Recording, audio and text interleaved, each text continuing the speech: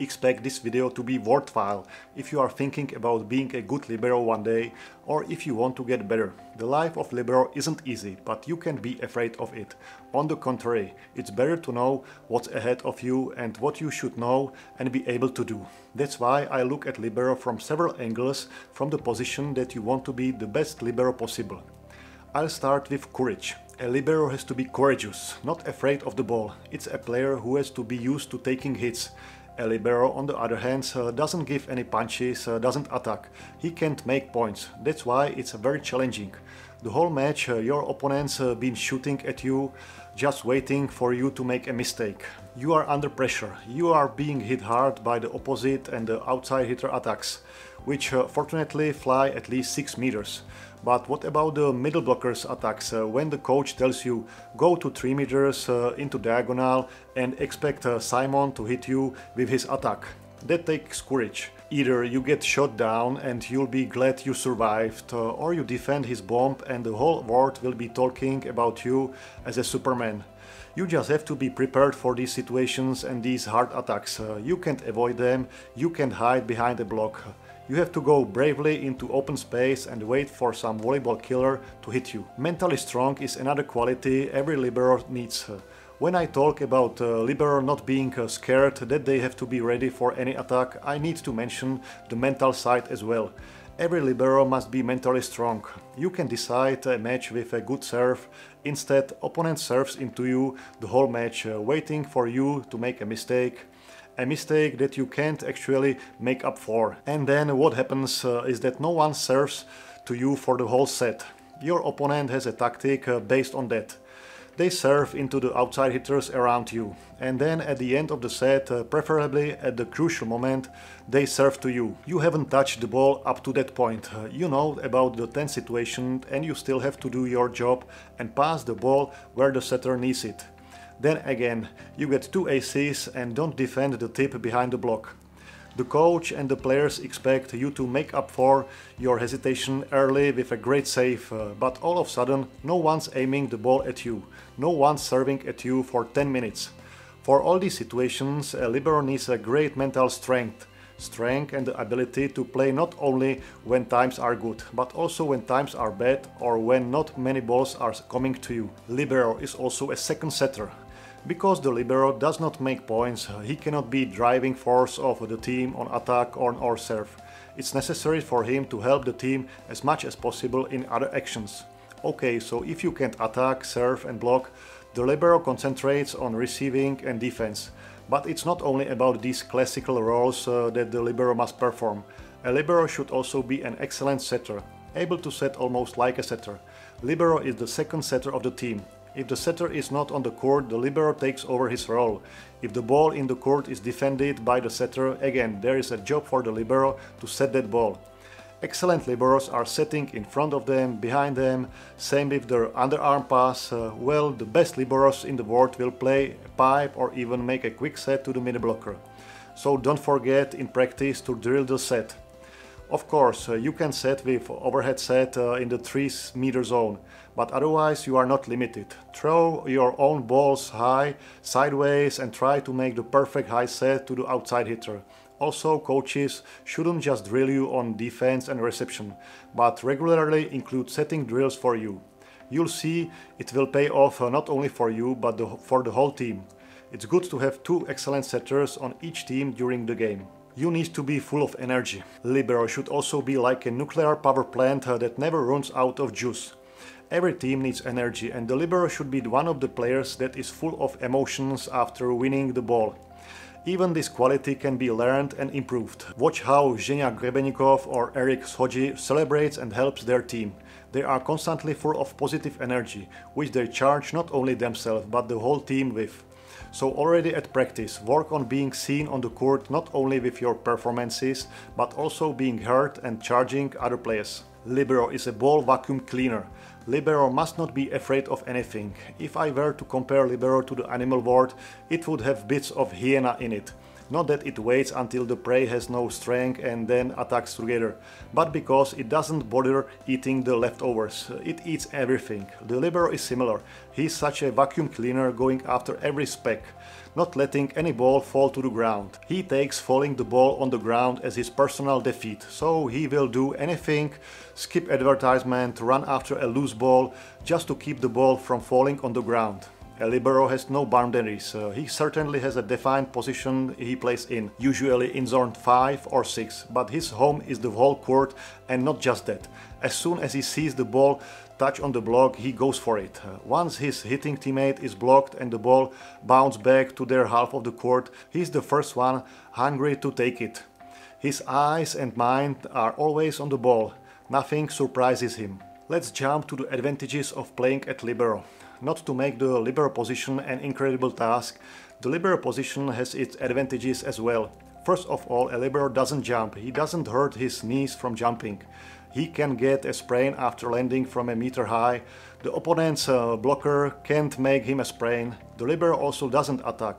He doesn't need to attack hard. Consequently, a libero's shoulders tend to be in a completely different state than those of attacking player, and you hardly see any libero's fingers taped. Liberos may also use shoes that belong in the hole, but they may not be the typical volleyball shoes that hold the foot firmly and prevent injuries on impact from the jump.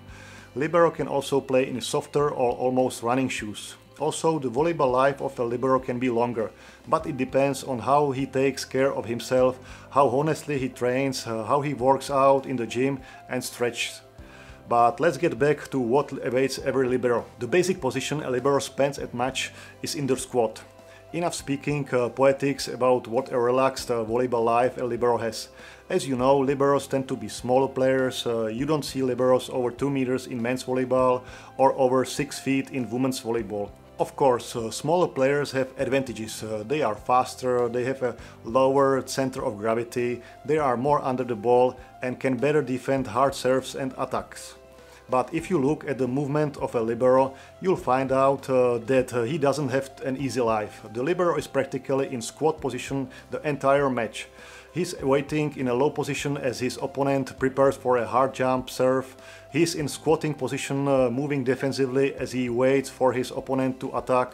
In a wide stance, almost squatting, he stands on the line in anticipation of a hard hit from the opposite from position 1. That's why the liberos in trainings do drills to strengthen their legs, improve their reactions and speed up their feet and hands.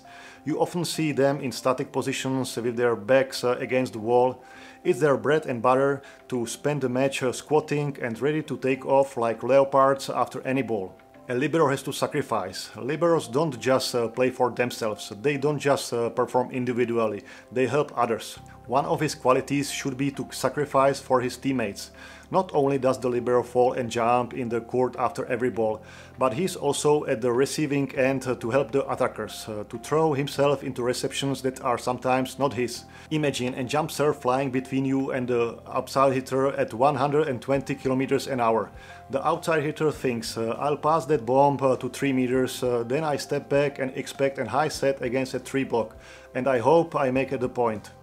The libero has nothing to do immediately after the reception. He's got to cover the outside hitter. If he doesn't cover his attack and the subsequent block right under his feet, nothing really happens. Also, the distance he has to move to get to the cover is a lot less than the distance waiting for the outside hitter. Therefore, the libero should not hesitate for a moment to dive for a serve that flies between them. Sure, sometimes it will turn out to be an ace, and no one wants bad numbers and aces received in the stats. But this is where the libero needs to not look at his numbers, but sacrifice for the team. It probably won't make for ideal reception, but the main goal on serve reception is not getting an ace. So when you are libero, don't allow your opponents to give you an ace. Go for the balls that are on the edge and fly between you and the outside hitter. Libero is the chief in defense. Just as the middle blockers are the bosses at the net, agreeing with other blockers what to block after each opponent's reception, the libero is the chief in the defense in field. The libero should know best where the opponents are serving and where each player's attacks are going. And based on this knowledge, build the formation for reception. Is there a player on serve who has given us 2 aces in a row? Are we going to pass the serve in 4? The next float serve we pass in 2. I'll take more than half the court. These are examples of decisions that are made by Libero when we are waiting to receive serve. In the field, the Libero thinks about where he would help the most. Sure, he can go defend zone 1 often, but switching position in zone 5 or 6 is pretty common. Every team has a defensive strategy, a strategy that the coaches work on. If you are a Libero, take an interest in everything around that strategy. Be active in building a team defensive strategy. The Libero should play without fluctuation. As I said before, the life of a Libero is not easy. He can't attack, he doesn't score points. Rather, he comes under pressure that is not easy to get out of. Also, you may experience matches where you hardly touch the ball. The opponent doesn't serve to you. Almost no ball flies at you on defense. Or on the contrary, the opponent thinks that you are the one to serve to, that you are the weakest link on the reception. Whether it's the former situation or the latter, a good Libero should play without fluctuation. Whether 5 serves a game are flying at you or you just received your reception number 50 in the match, just like a setter can't have fluctuation because he touches every second ball, a Libero should deliver a steady receiving performance. If you have fluctuations, not only you will not feel comfortable, but more importantly, your opponent will take advantage of any opportunity to capitalize on it. Therefore, even if you don't have many balls coming at you, don't relax in your concentration on the reception. Prepare for every ball as if it were coming at you and imagine that you are receiving it perfectly. Libero must be ready for anything. It's similar when defending in the field. You go to the field instead of the blocker, you are on the bench for a while, you are on the field for a while. It's not easy to keep the same focus all the time. It happens that you don't get any balls in the court for 10 minutes. And then all of a sudden, in one rally, you have to jump 5 times for the ball. So be ready for everything. Don't give yourself a break in any situation on the court. Keep your eyes on the ball at all times, watch the opponent's attackers and don't let anything surprise you. As I mentioned several times, the life of a Libero is not easy.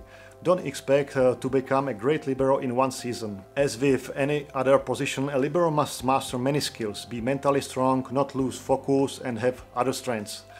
Keep working on yourself and the result in form of not only good performance will come. I'll see you in the next video. Bye.